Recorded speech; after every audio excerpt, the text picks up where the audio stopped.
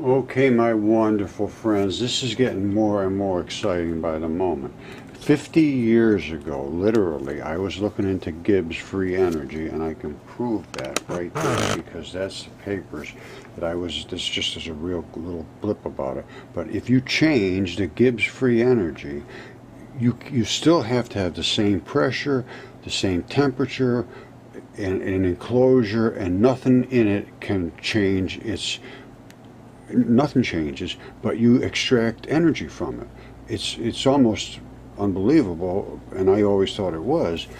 However, with this Venturi, we can make a completely reversible process in a self-contained system.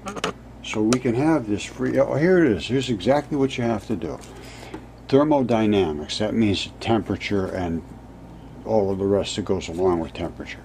Gibbs free energy is a thermodynamic potential, it has power that can be used to calculate the maximum reversible work. So it goes one way and goes the other way.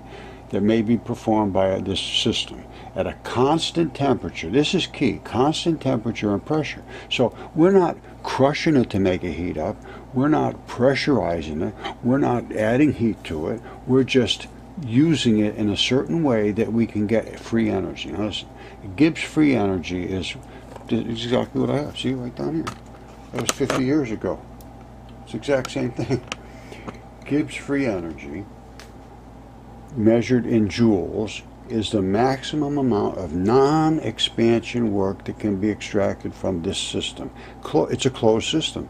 Nothing gets out, nothing goes in. Whatever you get out of it is power. It can exchange heat and work with its surroundings, but not matter. So we can do work with heat is nothing more than electricity. You run your electric stove, and it's all it is, electricity. Now, this maximum can be attained only in a completely reversible process. Now, I'm going to show you what our completely reversible process is, and that is free energy. And that I wanted to do 50 years ago. And if I had somebody helped back then, we'd be all driving for free now. Alright, to get free energy, that's the requirements. You can't change the pressure, you can't change the temperature, you cannot destroy the matter.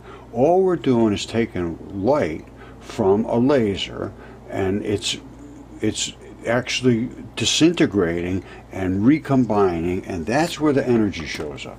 So this is our Gibbs closed system. You used to have a closed box. Now you've got your laser, it's doing this thing here, and we got a collector that's collecting right here, which is extreme amounts of energy, and feeding it into a battery or whatever you want, and then you feed off your power out, because you could, once you collect it there, you can do anything you want with it, because all you got is electrons. Now you could oscillate it through different ways and turn it into AC, DC, anything you wanted to do. You could put diodes in it, and Zener diodes, and all kinds of things to regulate the voltages, and have, you could do anything you want. Once you got the electrons, you're good to go. And so now if you increased the electron concussions, let's call it that, because what's happening here, we didn't do anything other than take the things apart and put them back together. That's all. We didn't add anything, we didn't take anything away. We broke them apart and we put them back together. But in the meantime, there was a ton of just explosiveness, and we didn't have to do anything to do that. Venturi did it. So it's 100% enclosed, it's self-sufficient, it cannot run away. This is nuclear fission. This is fission of the smallest particles, which is light. And we broke them apart, as I showed you before. I'm sure I showed you this about 4,000 times. But that's the particles broken into bits. The black part came away from the white, so we got the explosion. So that's, I think we could do free energy literally within a couple of weeks. I can't see any reason not to be able to do this.